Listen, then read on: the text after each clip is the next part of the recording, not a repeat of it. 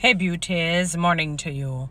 All right, this is as it regards the people who were stranded at the Sangsters International Airport last evening or the evening before for about I'm sure about 9 or more hours. And I can tell you from experiences, it is not a pretty feeling. Even one man had commented that he hopes he still has his job because he needs to be at work 6 o'clock in the morning. And what I would say to the powers that be, that man the airport and, basically govern the place, that you have to take into consideration peak season. What could have been done if it is that it was necessary for the runway to be extended and fixed or whatnot, is that you do it when you don't have so many flights in one sweep. You guys can do it day or night because you have the lighting for it. It really was not good. Even Minister Darrell Vass came out and said it was unacceptable, because he realized that chaos. And I found it really icky and awful to see people having to be sleeping on the floor because they're so tired. And the airport was just packed like a sardine tin and worse.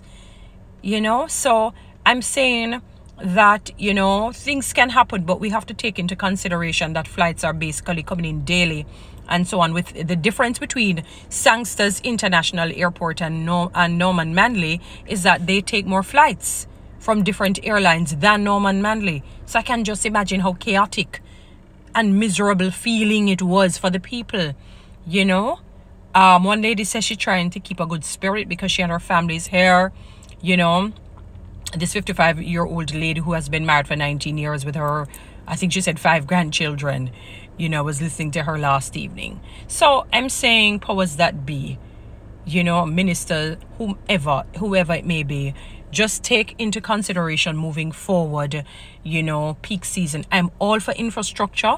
Obviously, if the place needs to be extended, fixed, whatever, I'm all for that. It doesn't mean, we're not for that, but you have to use wisdom, when you're doing these things. And again, at an airport that takes in more flights than Norman Manley, perhaps it may not have been so bad. And at the time too, perhaps you could have waited until, although you have a plethora of flights still, but later down in the evening, but they tend to be much more in the morning hours, especially the day hours.